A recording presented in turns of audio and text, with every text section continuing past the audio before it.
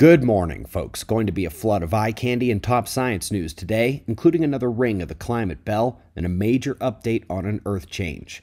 But we are starting with our star at spaceweathernews.com, and we find the last 24 hours on the sun pretty quiet. You should see the coronal holes turning towards the limb on the south, producing enhanced streams, and here at Earth, the first of those enhanced streams is beginning to wane.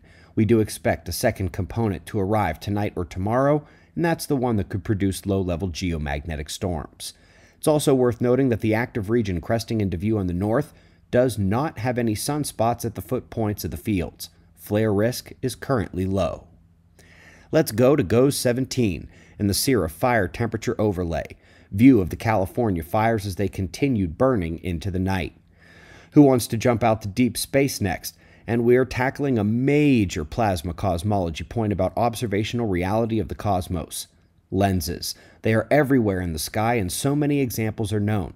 But a major disagreement has been about gravity versus plasma lensing, and therefore also magnetic field lensing. And today, we can pound the table saying yes, it can work that way. And given the massive plasma halos being discovered right where the dark matter lensers were supposed to be, it's almost too easy.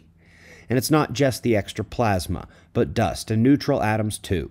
More complex molecules seen only in certain wavelengths of light, if only our eyes were actually well suited to study the plasma universe. And part of that universe is the voids, huge areas where density is forsaken for the extreme example of cold, dark, deep, empty space. And it turns out even the nothings of the universe debunk the cold dark matter models.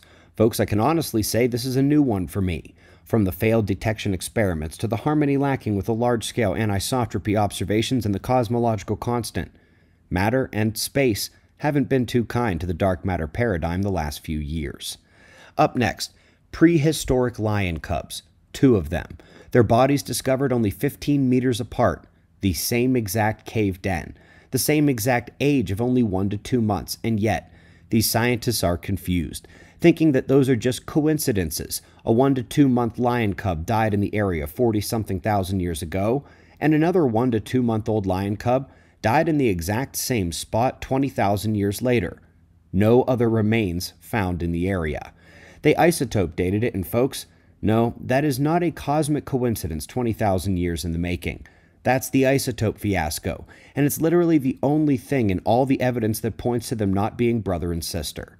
In reality, it points to a major exposure to cosmic radiation by one of them, and then the inundation of the cave by what ultimately preserved the bodies. And speaking of inundation that preserves things, this is by far the most calmly creative way of describing a cyclical deluge: highly variable sediment deposition. This is during the last glacial maximum and perhaps even a bit up through the Helena-Pali event, and yes, highly variable here means more than just rainy versus non-rainy seasons. That's slow dustings, followed by a cataclysmic inundation. 2 on the galactic current sheet here using the solar system as a lab, the demonstration of plasma turbulence, inability to destroy numerous solar wind structures, including the current sheet, which is a more impressive survival than the galactic current sheet against turbulence from stellar nova, which it encounters throughout the galaxy. And up next in that realm, for folks who know the disagreement about the cause of the mid-spiral arm features, many think it's the galactic current sheet, including myself, which comes with the torus jet model of galaxies. Some think they are galactic spiral shocks, or a ripple from when the Sagittarius dwarf galaxy hit the Milky Way long ago. And others still think they are feather plasma instabilities off the arms themselves. From a practical standpoint and what it will do to the sun, it's all the same for us, but we do like getting the right answer ultimately. Spiral shocks, electric ripple, plasma features. It's all part of the helical spiraling structure we're most concerned with at the galactic scale, identified here. So folks, 2 days ago we went over the Atlantic shutdown. Confirmed.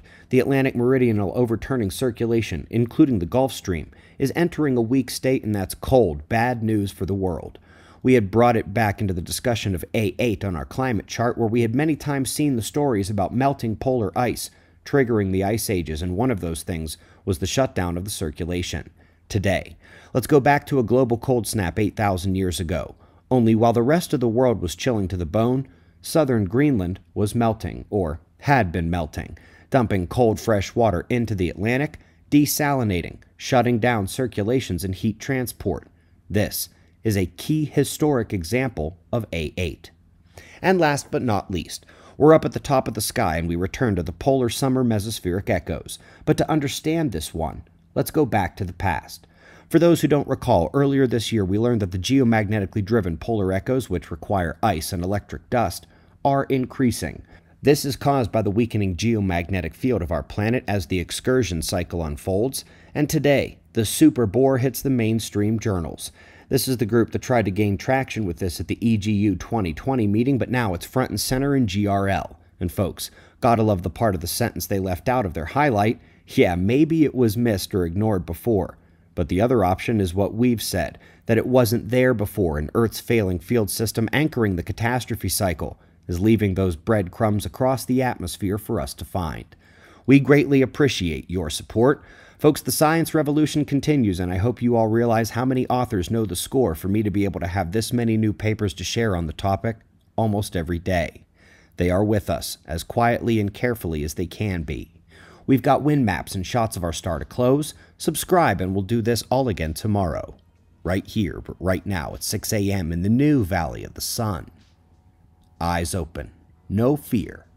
Be safe, everyone.